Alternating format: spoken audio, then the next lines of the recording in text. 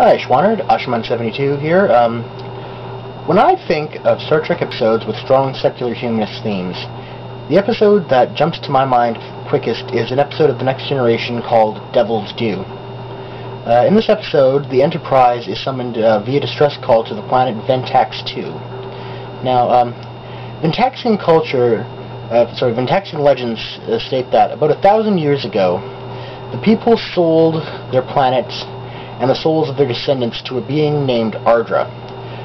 In return for this, Ardra promised them 1,000 years of peace and prosperity in exchange for taking possession of the planet and the souls of the inhabitants at the end of the 1,000 years.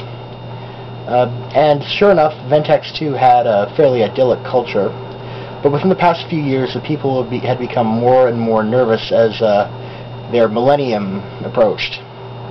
And with the due date being only a few days away, the people became increasingly panicked, and this is why the Enterprise had been summoned.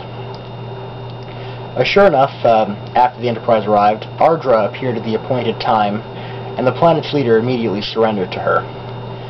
She demonstrated a number of abilities to a very skeptical Picard, including teleportation, apparent shape-shifting into the devil, and a spirit from Klingon theology called Feklar, and she also could cause tremors with the blink of an eye. Picard is unconvinced by all of this, and his skepticism is further bolstered by Ardra's apparent interest in the planet's wealth. Now, a highly evolved being could conceivably be interested in getting his or her ego stroked. I mean, take a look at how Q acts every time he shows up, but Ardra's interests are demonstrably baser, and this leads Picard to think that she's nothing more than as he puts it, a flim-flam artist preying upon cultural fears.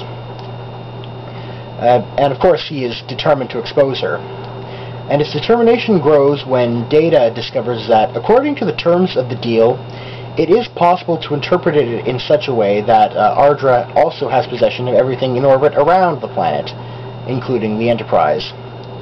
Oh, and did I mention that Ardra can appear on the Enterprise in spite of all efforts to keep her off? I'll stop here. It's possible to watch the episode on YouTube, and I provided the links in the sidebar. There. You'll see it. And I highly recommend that everyone watch it, if you haven't already. It features Picard being even more awesome than usual, and a fairly stellar turn by Marta Dubois as Ardra, and, of course, a very strong secular humanist themes. There's one other thing I should note, because it is a little subtle, and I think it needs to be... and I think it should be pointed out.